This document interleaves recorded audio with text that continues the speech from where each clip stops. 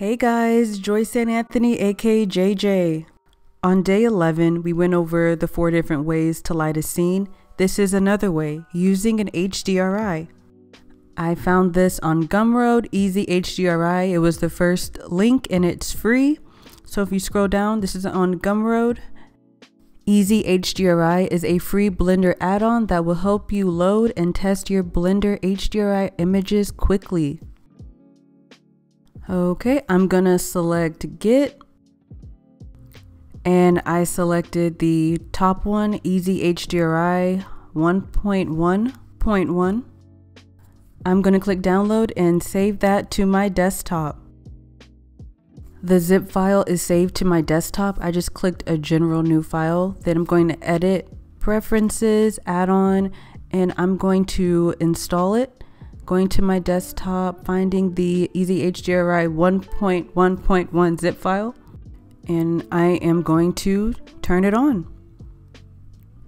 So now it's on. You can click refresh or the bottom 3 lines at the bottom, but I have auto save preferences on, so it's saved. Now I'm going to press shortcut in, and then on the right it should be right there, Easy HDRI. So now this add-on is good to go. We just need an HDRI. I am going to go back to the internet, Google Chrome, and I'm going to polyhaven.com. It used to be called HDRI Haven back then. Okay, I'm going to click Browse HDRIs. You can get their add-on, but you do have to pay for it. That's why I showed you the free option earlier.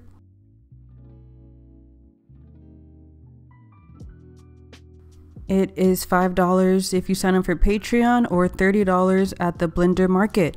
Let's go back to the previous page. This is their HDRI section. I'm scrolling down because I want the HDRI to go with the trees that I made 2 days ago.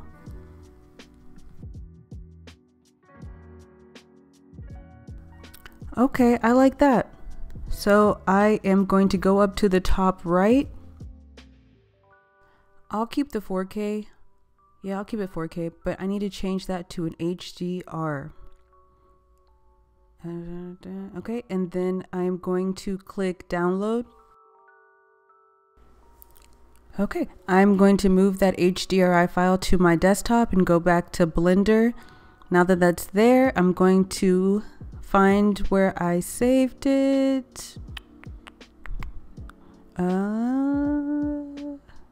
There's the HDR file. And now I'm going to click Create World Nodes at the bottom. And I need to switch my viewport shading to rendered at the top. And this is my HDRI. It's again another way to light your scene. Instead of just using like the point light, area light, this is another way. I'm gonna switch my scene from this default cube to the trees that I made. The tree add-on that we did 2 days ago. Now I wanna play with all these settings that come with this add-on.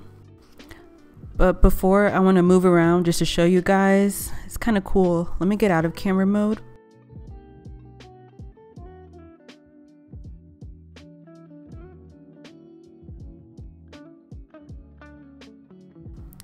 And that's just a point light that I had originally. I'm just gonna keep it right there. So now to playing with the settings, the sun strength and the sky strength.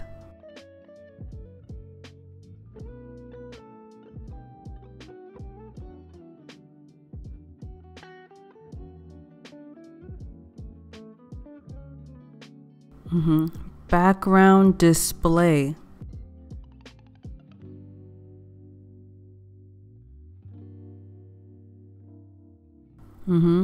Color.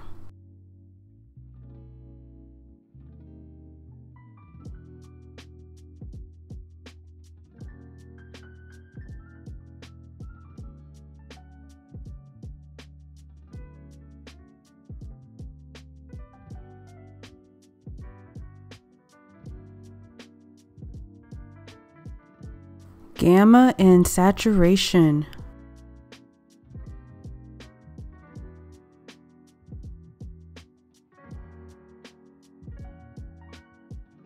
And then if you don't like it, you can reset. You also have this drop down with two options, mirror ball. Oh,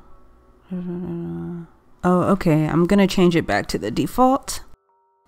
You can also rotate the HDRI. Day 28, the challenge is just to get familiar with HDRIs. You can use this add-on, you don't have to, but I think it's really cool of all the settings that you can adjust and play around with. I'm just gonna turn the line art back on to see how it looks, because I had it off for this project. Okay, I think it looks better with the line art off. Well, I'm gonna keep on playing around with this, but hopefully after watching this, you feel a little bit more familiar with HDRIs and just another way to light a scene. This is Joyce and Anthony, aka JJ. See you tomorrow.